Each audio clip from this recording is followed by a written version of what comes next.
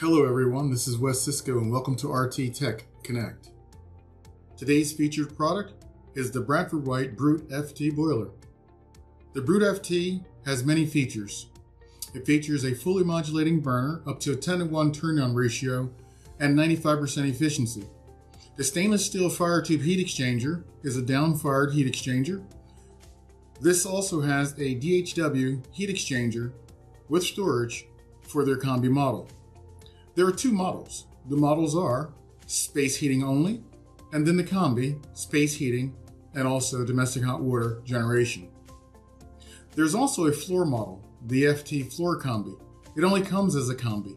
So this model is going to be space heating and also domestic hot water generation. There are nice things about this floor model that I like to point out. One is, if you don't have the luxury of having a flat surface to mount a boiler on, then the floor model is going to be perfect for you. In case you got like a stone wall or you don't have any space to cobble up a false wall, this FT floor model, perfect application. The 199 Combi can deliver 4.8 GPMs at a 77 degree rise and also a 5.2 GPM at a 72 degree rise. So here's my favorite page, a spec at a glance. Kind of brings everything home. I'm looking at 4 straight heating models. That's going to be anything from 80,000 all the way up to 199,000. And I'm also looking at 2 combi models. One at 140,000, the other is at 199,000. So we have to look at these things called turn down ratios. On those straight heat models, right, the first 3 are going to be from 80,000, 100,000, and 140, a 5-to-1 turn down ratio. Also, the 140 combi is a 5-to-1 turn down ratio. But if I'm looking at the 199s, now things change a little different. You know, I'm now at 10-to-1 turn down ratio. And what does that all mean to me? Well, you see it's 95% efficiency across all boilers, right, as far as BTU ranges, and also whether straight heat and or combi. But let's look at some turn downs and what does it really mean to you? Well, now we have some flexibility to go across the span of the BTU range, which what I'm saying is this. If I have a building calling for heat and it needed 80,000 BTU straight heat only, and say that it's not the coldest day now and only a couple rooms are calling and it's 20,000 BTUs required, then I know I can turn this boiler can go all the way down to 16,000 BTUs, but yet I only need, 20,000. So it's going to float just above its lowest point of turn down and save a lot of money, economy of operation. So basically it almost right sides itself for that application. Another great benefit of the Brute FT. Another thing I like to point out is when you're looking at the straight heat models compared to your combi models between the supply and return tappings. Just something to point out, on the heating only models, you have 1.25 inches for supply and return on the taps, right? That's threaded tap sticking out of the unit. On the combis, it's 1 inch, so be careful there. So if you happen to be a guy putting combis in, you're using combis, and it's all 1 inch, and then you happen to do a straight heat model, well, remember you're going to have to upsize that piping to 1.25 inches. The next thing is venting. Venting is pretty cool in these because of the way things are set up. You're looking at 50 straight linear feet, including your fittings and all your equivalent fittings, but 2 inch can go 50 feet, 3 inch can go 100 feet. On a 2 inch, each fitting, each 90 is 8 feet equivalent length, 45s are 4 feet equivalent lengths. And if you're looking at 3 inch, each 90 is 5 feet, 45s are 2.5 feet equivalent length. When you're looking at venting, 2 inch, 50 feet, and at 3 inch, you can go 100 feet. And don't forget your elbows and your 45. So each elbow at 2 inch is going to be 8 feet equivalent length. 45s at 2 inch are going to be 4 feet equivalent length. At 3 inch, you're looking at 5 feet equivalent length for 90s. And for each 45, you're looking at 2.5 feet. When it comes to venting, each model can be vented out with PVC, CPVC, polypropylene, or AL294C stainless steel. Shipping weight, let's get into a little of the weights. Now these are wall hung models. If you're looking at the wall hung model, you're like 98 pounds, that's going to be your 80 and your 100,000. And you go all the way up to your 199s as a combi at 130 pounds. This is not problematic when it comes to, setting this on the wall. Put your anchors up, put your bracket up, put the unit, hangs there, bolted at the bottom. and then away you go. Warranty. You're looking easily at a 10-year warranty, limited warranty on the heat exchanger, and 5 years on parts. There's also a service bag that can be purchased too, with all the what I call critical parts. So what's under the hood? Well, let's take a look. I see a modulating gas valve, a high-performance inducer blower, optical flame sensor, gas leak detector, and the ability to do outdoor reset. Also a condensate trap, pressure switch, low water cutoff, and also field convertible from natural to LP. The conversion kit comes with the units. Your main control, your integrated circulator on board, and also an automatic air vent comes with the unit. And if you're looking for anything as far as servicing, all the O-rings, spare parts, seals, gaskets, they all come with every unit. They also make a service bag that comes with all the critical service parts needed. Once again, 10 years on the heat exchanger and 5 years on parts. So what's included? Well, condensate hose, wall anchors, brackets, pressure relief valve. Also on the 140 model, 140,000, there's going to be a belt coupling. That's going to be a 3/4 by half for your gas line. The tapping on the unit it's going to feed out at 1/2 inch. So then you're going to increase that size up to 3/4. Then you'll see the spare parts kit, outdoor sensor, and also your propane conversion orifice. The fire tube heat exchanger, second to none on the market. 316 stainless steel. Each one of those fire tubes, you'll see the little fingers on the inside.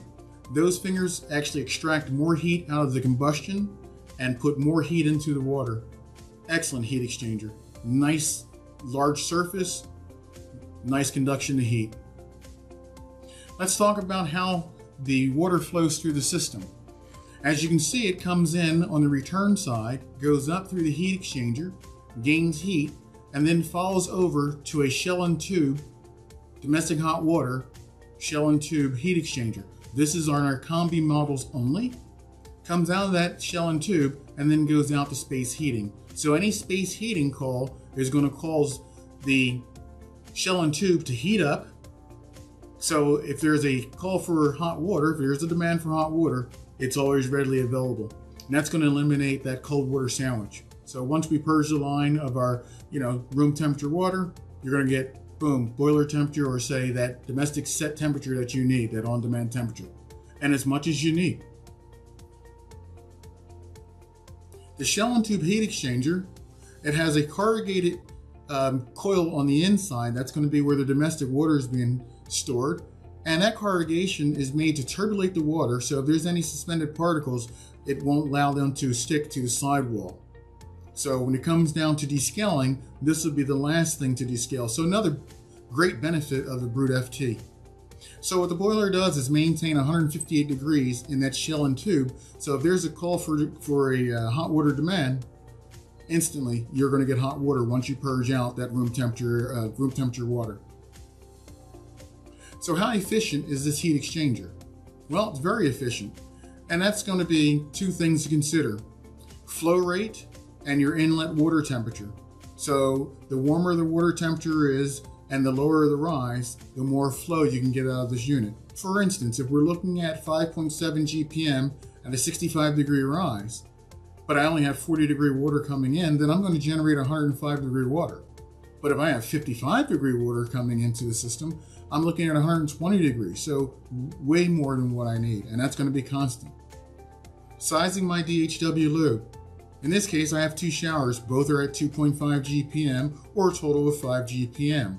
If I'm thinking about my blended factor of 0.85, or say 85% of my blended when I'm using at the fixture is going to be hot water, then my true demand is 4.25 gallons of hot water. So how's that all equate out? Let's do some math. One is, if I know my domestic incoming water is going to be 55 degrees, that's my water service, and my DHW is set at 125 degrees, then my temp rise at 70 degrees would yield me 5.3 GPM. So in this case, I'm looking at a 70 degree, 5.3 GPM, and I can maintain that temperature and that flow constantly. As long as the boiler is firing, I can get that flow rate and maintain that 125 degrees. Now say I had a heat only model. Does that mean I can't have hot water? Domestic hot water? No, it doesn't. So what I can do is use a straight heat Brute FT and combine it with a Power Store indirect fired water heater. Has a huge heat exchanger, 14.2 square feet, 1.5 feet of head as far as pressure drop through it. So your average run-of-the-mill circulator have zero problem going through it. This thing will deliver a lot of hot water. And with this water heater, it has 3 anode rods and a lifetime warranty. These are the things I want to kind of point out to you. Comes with your aquastat, your immersion type aquastat, temperature and pressure relief valve, dielectric fittings, and also 3 anode rods. So for the original owner, lifetime warranty. Can't go wrong with a lifetime warranty. So the onboard controls. There's 2 ways you can set up these boilers, whether it's going to be straight heat or combi. They can be set up either basic, set point, regular boiler, no problem, cold start. From room temperature all the way up to one temperature, say 180 degrees. We're taking care of fan coils, taking care of baseboard, something like that, not a problem whatsoever. Or we can set it up for outdoor reset. With an outdoor reset, now we have to figure out 4 points. We're going to figure out the coldest temperature I want the system to ever run down to, as far as the coldest my central heating is going to be, water. And then also I have to consider my highest temperature my central heating water is going to be. So let's say that I had something like I want to go from 70 degrees to 180 degrees. And then I have to figure out those other 2 points. The other 2 points are, when do I need 70 degrees and when do I need 180 degrees? Well, on my coldest day, maybe it's 0. So when it's 0 out, then the control is going to know at 0, make 180 degrees in my boiler water, right? And send that out to the system. But on my colder days, say I'm going to have something like a 70 degree day. On my 70 degree days, I'm going to make 70 degree water. Just so happens to work out that way. The other thing it can do is 0 to 10 volts input. So if you have a building management system and you're feeding 0 to 10 volts, the only thing you'd have to set up in a control is going to be the highest water temperature that it can make and the lowest water temperature that it can make. And that 0 to 10 is going to dictate exactly where it falls on the curve as far as the temperature of water it makes. Piping. Now, the boiler, this Brute FT, I'm noticing that, when I'm looking through the instructions, it says everything about primary, secondary piping. Some people can get a little confused about primary, secondary piping, so what do? Well, we made it easy. We have these piping manifolds that you can actually buy and attach directly, and they're spaced out directly for the units. And in this case, you happen to be looking at the one for straight heat because you'll see the side tappings for an indirect tank. Also, you'll see that, you have some isolation and purge valves there, and that gets you right into your primary loop. We talked about this before, but let's go over it again. When you're looking at venting, 3-inch, you can go 100 feet, maximum 6 elbows. Remember, each elbow is going to be equivalent to 5 feet in 3-inch. And if you're looking at the 2-inch combustion and also your air coming in, as far as your makeup air, you max out at 50 feet. Now you can have up to 4 elbows, and remember each elbows now at 2-inch are 8 feet. Now, there's a couple things you need to do. When you're looking on the control itself, there's a set of dip switches. On these dip switches, and it seems confusing, but don't be confused. I'll show you it's very easy.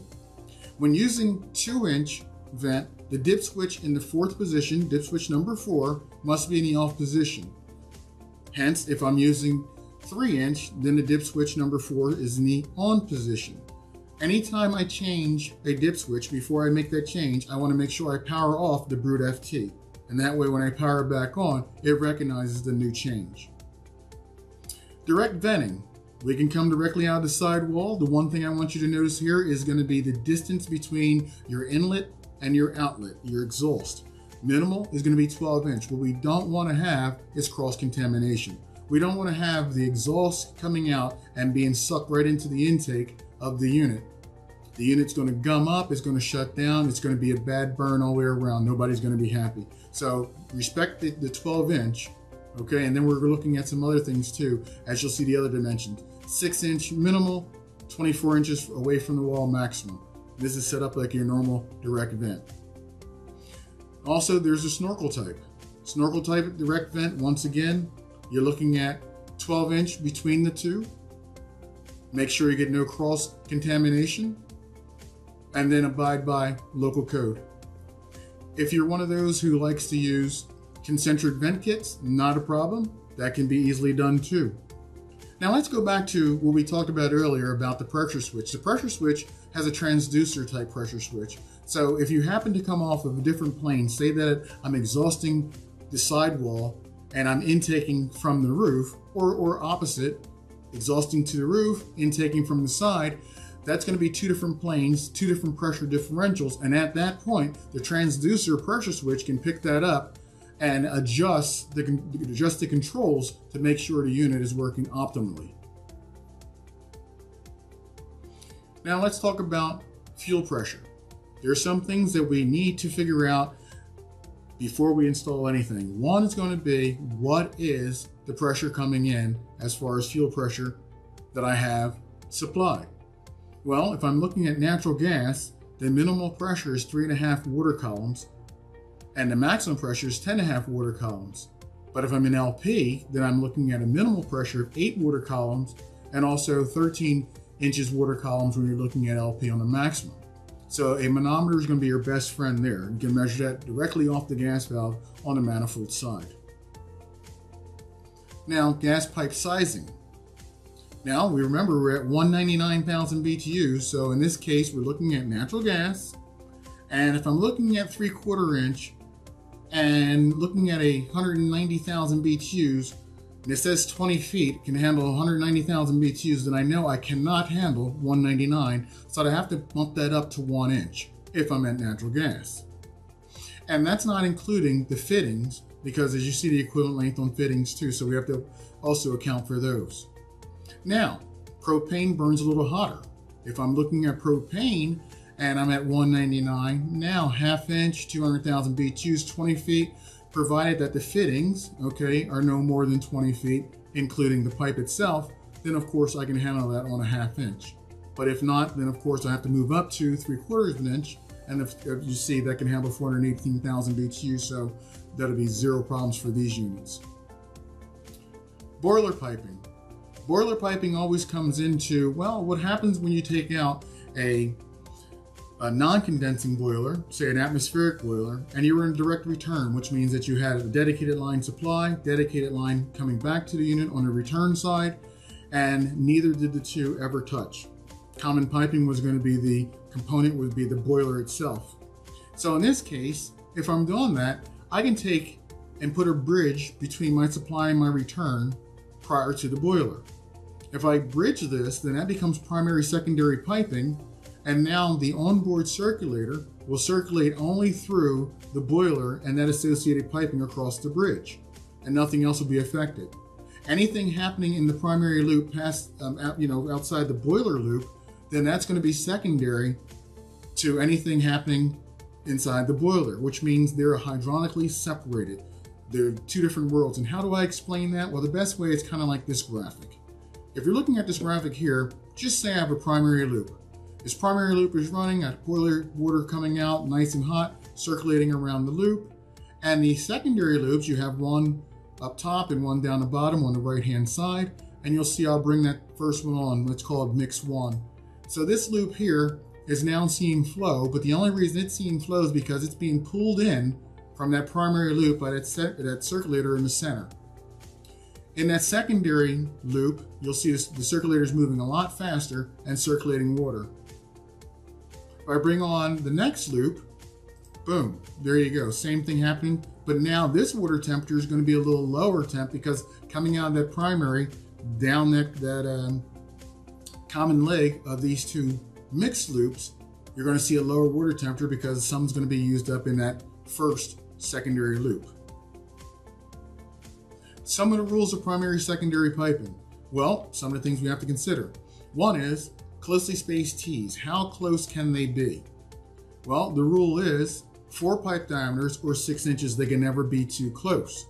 So the more you spread them apart, the worse the scenario could get if it's, considering what they call ghost flows. So I want to make sure that I'm at least 12 inches, okay, or closer. So the true rule is 6 inches or 4 pipe diameters. and then you won't have what they call a delta P, difference in pressure. You will have a nice closed loop between your primary and your secondary loop, which means they're hydraulically separated. One does not affect the other. The drop from the elbow, okay, on your primary loop to your first takeoff on your closely spaced tees should be a 12-inch drop. And then, of course, going away from that secondary, the return side of my secondary on my closely spaced tees should also be another 12 inches. If I have to have a thermal drop, that thermal drop leg should also be 12 inches if I'm looking at a thermal drop, if I'm coming off the side of what I consider that primary loop. If I'm coming off the top of the primary loop, then I once again have to worry about thermal trapping. If I come off the bottom of the primary loop, then the thermal trapping is already taken care of because now the primary is the hottest water in the system. Can I cascade them? Yes, I can. There's a cascading kit required. You'll have to, order the cascade kit. That's going to be the connecting wires, the cascading cables, and you can cascade up to 8 units. They're going to be set up in such a way where one unit's going to be the lead and the rest of the units will be the followers. So in this case, if we were looking at boiler 1, that would be the lead. If we happen to do, these are straight heat units, and you're looking at indirect fire water heater coming off that first unit, you can only have one indirect coming off of that first unit. You can't do anything off those following units.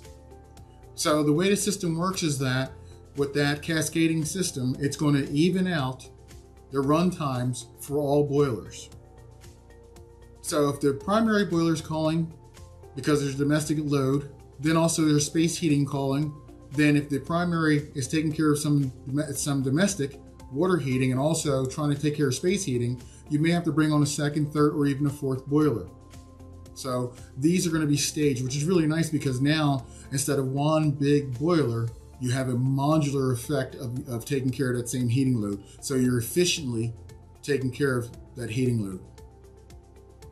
And for outdoor reset, you would add the sensor to the north face side of the building above the snow line, and you would adjust the curve based on the parameters that you set. There are 4 parameters that you will set. One will be the temperature that you want the boiler to be at the highest point, the maximum, and also the lowest temperature you want in the boiler. So let's look at these 4 points. One will be the max temperature, in this case, 180 degrees. The lowest temperature would be 150 degrees. And then we'd say the outdoor temperature, when it's 50 degrees out, we want 150 degrees in the boiler. And when it's 20 degrees out or colder, we want 180 degrees in the boiler. So this way I set up these 4 points, and then the unit will slide. And so it will slide across the reset curve. And that means that the colder it gets outside, the hotter the boiler temperature will be. There's 2 power buttons that I want you to be familiar with on the Brute FT. One is just below the main circuit board. That power button that controls the power to the unit itself. With that power toggled on, and then there's another power button on the display power button will toggle the display on and off. If you toggle off the display button without toggling off the main power, be careful, there's still line voltage within the chassis of the boiler. So let's now go into setting up our central heating temperature. First, we're going to do what? We're going to turn the display board on if it's not on. We're going to select central heating, and that's going to be the button with the thermometer. And then we're going to now take the center button and scroll to the temperature we'd like to select. Once we get to our temperature, we then push that scroll button in. It's also a select button. We can do the same thing for DHW, your domestic hot water requirement. So we can slide over and push the button that's got the little handheld device next to it. We're going to scroll around until we get to the temperature we like. Then we're going to select it. If we need to go to high temp above 120 degrees, then we're going to select the DHW button again, but we're going to hold it for about 5 seconds. Then it's going to say high and a little H next to it, and then I can scroll that all the way up to 140 degrees. As I stated before, the outdoor reset, You first must install the outdoor sensor, and that's going to be also located on the outside of the building on the north face side. And then you're going to go ahead and put it into installer mode, and the way you do that is you're going to power the unit off. That's going to be the power of the display button. Then you're going to hold your mode button until you get to the installer mode. Once you get there, you'll go around to the parameters and you'll look at the max outdoor temperature. So get to where you need, make that selection. You'll do the same thing for minimal outdoor temperature, warm weather shutoff, and you select them appropriately. Once again, we're setting the temperature of when the boiler is going to need the hottest water and also the temperature when the boiler needs the lowest amount of water as far as temperature. Once we get those set, the next thing to do is let's measure CO2. Well, before I measure CO2, the first thing I want to do is take my manometer and check the incoming gas pressure to my gas valve. Remember, there's minimals and maximums depending on its natural gas or LP, as stated here on this graphic. The next thing is we're going to look at our dip switch locations, and we're going to put it in dip switch number 7 position to the on position, which is min fire, lock in to min fire. Once that's locked into min fire, I'll remove the plug from my vent pipe on my exhaust side, and I go ahead and put my combustion analyzer and start taking my reading. Remember, the reading I want on low fire for natural is going to be between 8.5% to 10.5%. If it's LP, on low fire, it'd be 9.5% to 11%. I'm going to make this measurement. If I fall within those parameters based on the fuel I'm using, then I'm done. You know, normalize it back up, put switch number 7 in its normal operation position, which is in the off position, and I'm off to the races. If not, then I have to go through the whole parameters again. So let's say, for instance, I had the low fire set. I made the adjustments within the parameters. I take it out of low fire, I lock it now into high fire, and I check the parameters again. Now in high fire, for natural gas, it's 8% to 10%. Well, if it falls within its parameters, I'm good to go. Once again, like I said, off to the races. If not, if it's right for low fire, but not right for high fire, I have to make an adjustment. As you see here on the graphic, that's where I make my adjustment in the adjustment port, and that's only in low fire only. So I'll go through the low fire adjustment, and it's a small tweak. Please don't go, nilly-willy. It's a small tweak. Once you get it within its parameters, then you go ahead and check it in high fire. If it works out then, close the cover, you're good to go. And with more than 5 years of a proven track record and more than 10,000 installations across the nation, the Brute FT has proven itself as a very reliable boiler. You also are backed by Bradford White and their 24 hours assistance. And that's why for me, the Brute FT is the boiler for you.